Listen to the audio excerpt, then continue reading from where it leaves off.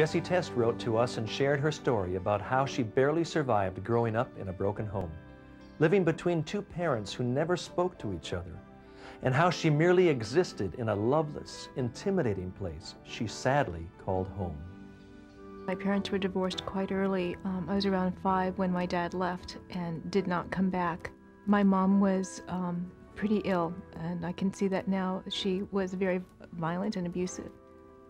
Some of the hardest things about living in the house with my mom were that she was very controlling, very demanding.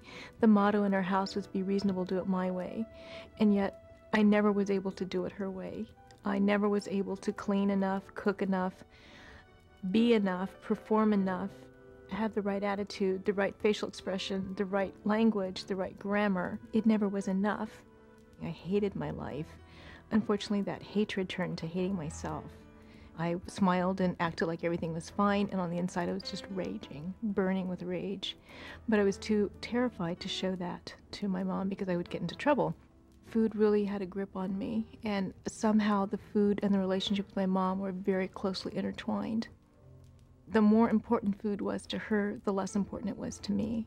And I came up with a really creative idea, I thought, of binging and purging. In the worst of times, I was down to a diet of Diet Pepsi, pretzels, and apples. I was on a very bad road of destruction. I was running a lot, not eating very much. My weight was very low. I don't think I realized how rundown is not even the right word, malnourished and in incredibly poor health I had gotten myself. Jessie was hospitalized for over 6 months, and she told us how music had a profound effect on her recovery. Music was really a saving grace for me. It changed my whole attitude. I was really big into Phil Collins. I really liked The Who. Genesis was one of my favorite bands, of course. I'd gone to see them in concert, and Pink Floyd.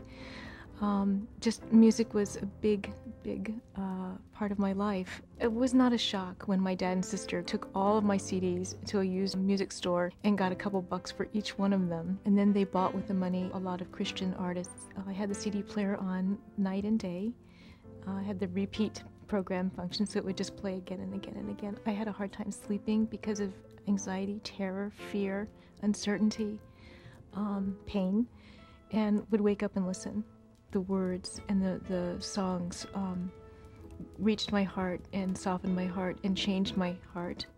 And I just asked the Lord, Jesus, to walk with me, just to walk with me. And I think that was, again, one of the most low points I'd ever had, but it actually ended up being one of the points that I will never forget, because God walked with me and got me through that time.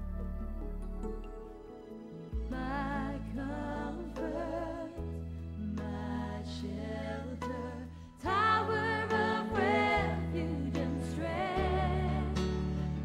I still am teary when I hear that song, because that song, my comfort, my shelter, my tower of refuge and strength, in spite of everything, you are. God is, He is my comfort, my shelter.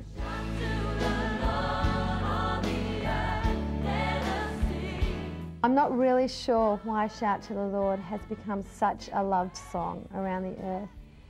But I do know that it is a song that people identify with. I think it's simple, it's easy to sing, it's triumphant, it gives people hope. And the last line, it says that nothing compares to the promise that I have in you, in God. And that is the truth for all of us. Nothing compares to His promise on our lives. And I think that in itself gives people a lot of hope.